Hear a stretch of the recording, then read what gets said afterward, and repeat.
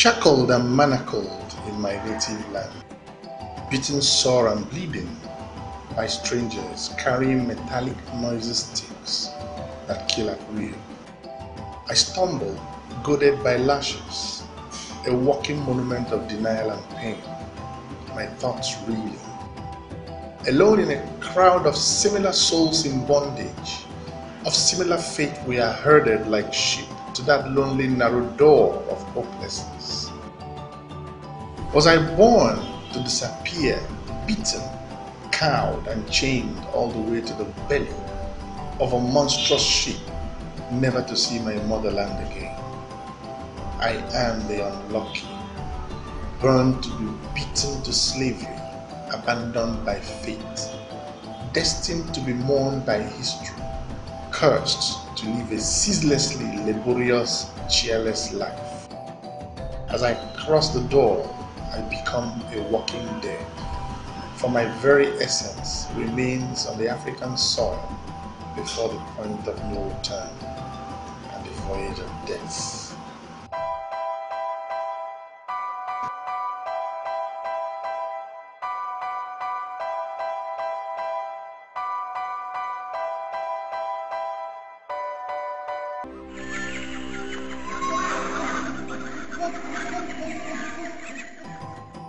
The point of no return signifies usually unwilling of a given experience about to be pushed into oblivion by circumstances one can't help. If it is sought for, perhaps the pain of dislocation will mute into a fugitive sadness at the known that is lost forever. But when it is forced and under brutal denial and restrictions, the excruciating pain, panic and sense of loss can in many ways be more reprehensible than clear and approaching death. That was the lot of the slave that was chained and whipped into line and force-fed into the bowels of an alien implacable vessel, cavernous and dirty, indifferent to the human cargo it was destined to carry in misery to a life of abject horror in faraway lands. With xenophobic devilish masters who seemed well schooled in brutality. Such was the lot of the slave that left the shores of sub-Saharan Africa. That final nightmare made indelible by brutal lashes and painful manacles on hands, feet and neck was the dubious lullaby of separation from the motherland and from memories of distraught relatives, if any survived the slave raid. Such was the unspeakable nightmare that point of no return must hold for the unfortunate souls born free but forced to a fate of slavery through man's inhumanity to man. On our concluding episodes on the Badagry experience, which at once ushered in both our Chante Afrique Beachcomber series and the slave series, we're moving into Goree Island, otherwise known as the point of no return in Badagry slave history experience. Stay with us as the drama unfolds on Chante Afrique, tourism without boundaries.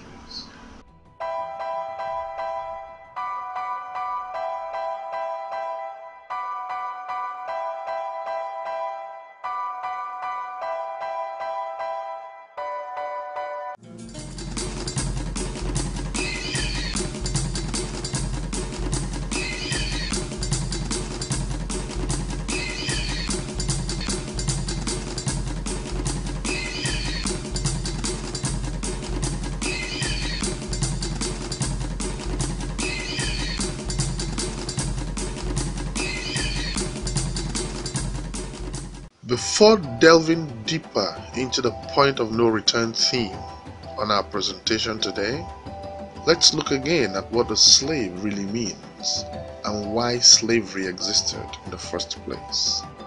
Now, slavery, in my understanding, is an aberration of humanity. The essential reason being that a human being essentially is born to be free. And when someone becomes a slave, in simple terms, it means the person is owned like an animal, is often treated less than an animal, and does work round the clock without pay. That in itself is inconsistent with any conceivable perception of appropriate treatment that should be meted out to a human being. That's what is, unacceptable about slavery. There are several offered definitions. None of them capture the monstrous, atrocious, negative aspect of slavery. They just define it in acceptable terms. For instance, a slave is a person who is the legal property of another and is forced to obey them, rather than an innocuous definition of slavery. Another says a slave is one who is owned as the property of someone else, especially in involuntary servitude. Good English. It doesn't talk about how horrible it is. Even yet, we have a slave as someone who is legally owned by another person and is forced to work for that person without pay. None of these definitions talk about the starvation, the maltreatment, the beating, the reduction of a human being to a state less than that of an animal. Slavery was an aberration of humanity and an unforgivable thing for anyone to do to another person. It will be wrong to begin to think that slavery is restricted, as it were, to only Africans or sub-Saharan Africans. In actual fact, history records will show you that the Arabs started slavery even before the Europeans did, and they even took Europeans as slaves. This is very clear, and the records about these exist. But we are talking about transatlantic slavery as it affects Africa.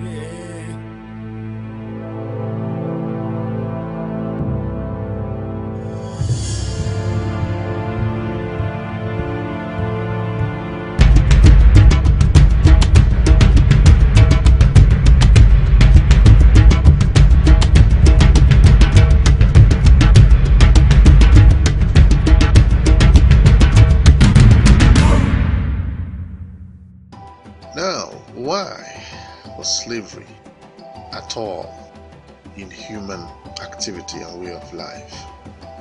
Does it not pander to greed, to laziness, to class consciousness, to the tendency for human beings to look down on others and reduce their own kind to a second class or third class status? Even now, when you look at the hierarchy of human existence and the way humans interact, there is a tendency for people to have a class distinction. Some people feel, shall we say, more entitled to life and its privileges than others. Some people are by birth or circumstances more affluent than others. And there is a curious psychology. You'll find out that people interpret privilege with, shall we say, an affected kind of laziness. In other words, that's why you have the concept of house boys, that's why you have house girls. Even in African society, people that are titled or wealthy, or shall we say can afford it, tended to acquire personnel to do the menial jobs. When I say menial jobs, jobs like cultivating the farm, cleaning up, washing, cooking. In some cases, even people that do military activity for any particular community environment they find themselves because of the risk element. So someone is acquired as a slave, trained and forced to do these things. And of course the person is to that extent expendable. I mean, that is, if the person loses his life or dies in the process, it's acceptable to the owner. So in the African context, this whole thing is more of the movement really of the Puritans out of Europe into the New England, which is of course United States of America. It all started with the Portuguese Henry the Navigator, who started moving around the world. According to historical records, the English aristocrats were forbidden to work by honor, whatever that means. So they started to import African slaves in Jamestown around 1609. The English in New England were Puritans whose whole life was based on work, so they didn't need them. The British government also transported criminals to America to work as slaves as punishment. That wasn't as permanent enough, except for the Irish, who also underwent a lot of slavery, even from their own kind. Does this really justify slavery? I recognize that in the Bible, really, there are talk about slaves, but that's a subject for another time. The question now is, was there slavery in Africa prior to the slave trade as brought by the white man? Slavery did indeed exist in Africa, but it was not the same type of slavery that the Europeans introduced in the transatlantic slave trade. It was not as commercialized and certainly was not on the same scale. Slaves within Africa lost the protection of their families and their place in society. But they or their children, however, might eventually become part of their master's family. In some cases, within 3 generations or even less, there were no social distinctions between people of slave origins and those of free origins. This is very different to the system of chattel slavery, subhuman slavery, which Europeans introduced in this system. The status of the slave was passed down through the generations. Once a person was enslaved, their children and progeny would invariably remain slaves for their entire lives. What a fated future to look forward to. This was not usually the case with slaves within Africa. The treatment of slaves within Africa varied considerably. Otoba Koguano, a freed slave, remembered slaves as being well fed and treated relatively well. And Olauda Ekweano of Igbo extraction, another freed slave, noted in his memoirs that slaves might even own slaves themselves, while some slaves worked in government administration. Others were agricultural laborers, and many died in the gold and salt mines of West Africa. Africans usually enslaved other African people, not their own particular ethnic or cultural group. Slaves were taken as prisoners of war or enslaved in payment for debt or as punishment for crime. These slaves supplied the slave trade to North Africa. They also occupied and supplied the Oriental slave trade from East Africa to areas such as India. But as the demand for slaves grew from Europeans, warfare and raids to get more and more slaves and the kidnapping of individuals increased, all driven, of course, by avarice and greed. The slave trade across the Sahara Desert to the north, or to North Africa, began in the 7th century AD. The slaves were sold to traders in such now modern countries as Morocco, Libya, and Egypt, and to the North African empires in the Mediterranean and Southern Europe. People in these areas wanted female slaves for domestic servants and male slaves to serve as soldiers, guards, and in administrative posts.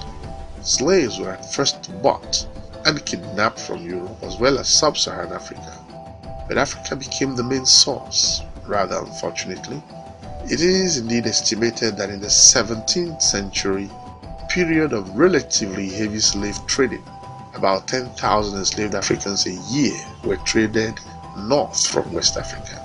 This slave trade with North Africa and its empire expanded into the 19th century, and at the same time slave trading was being abolished by most Western European countries thanks to the exhortations of people like William Wilberforce and Granville Sharp.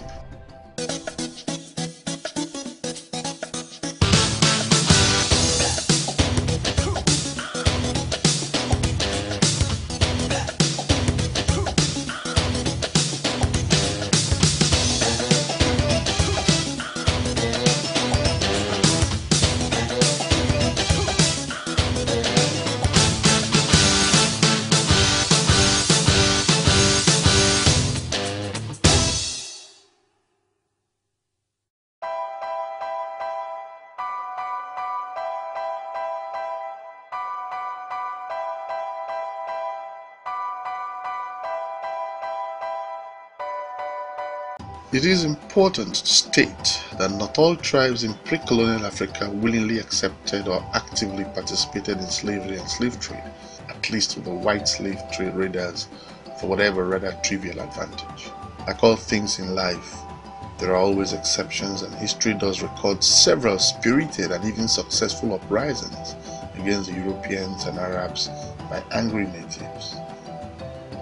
But of special mention and note, however, are the Kru people who are indigenous to Liberia and Ivory Coast, now known as Cote d'Ivoire. These resilient defined people were mostly known for seafaring and their strong resistance to capture by the European enslavers in the transatlantic slave trade.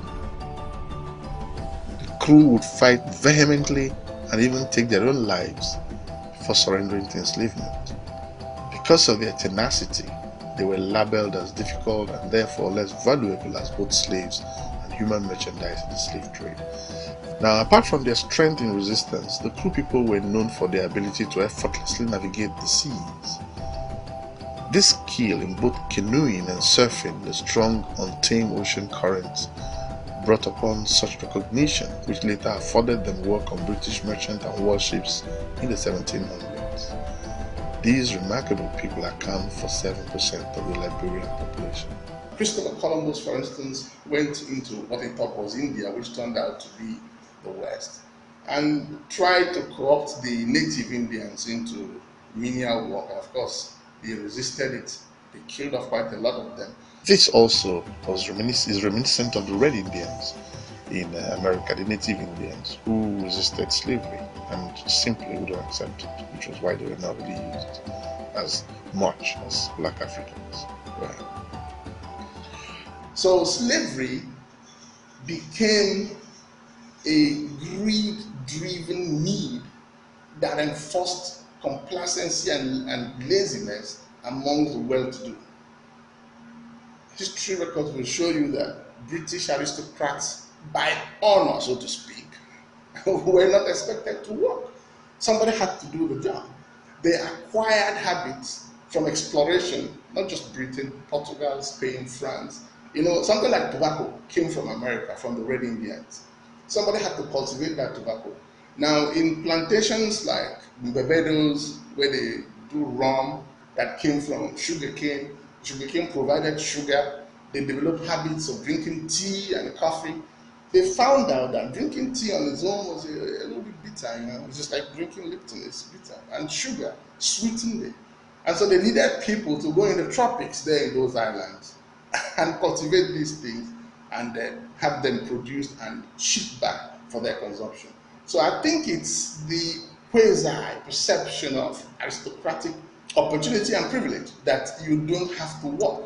It's affecting a lot of us these days, where a lot of young people who go to school come out and they'd rather go for a white-collar job, which means sitting around in an office like I'm sitting and sometimes pushing files up and down. Whereas someone could be very active in the farm, somebody could set up a shop, somebody could get into something like art, music, football, etc., and thereby gain a means of sustenance. But once you're a graduate, our perception, perhaps what we borrowed from the colonial orientation, is that you're elevated above anything menial, anything that has no handwork. It has to be, you have to be served.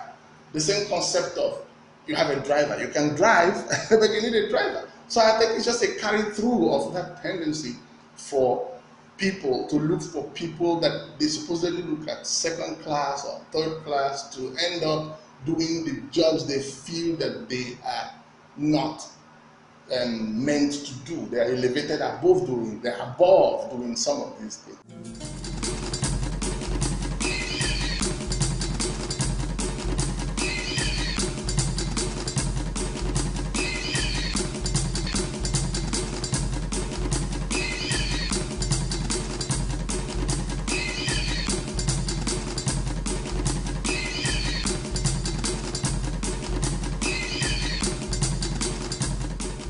In concluding this episode, I hope you appreciated the import, the emphasis of the point of no return, or door of no return, as it were.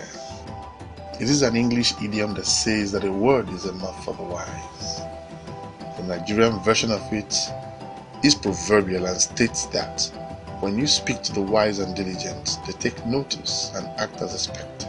But if you speak to a dunce or foolish fellow, he tends to fling himself, head and all, into the bush.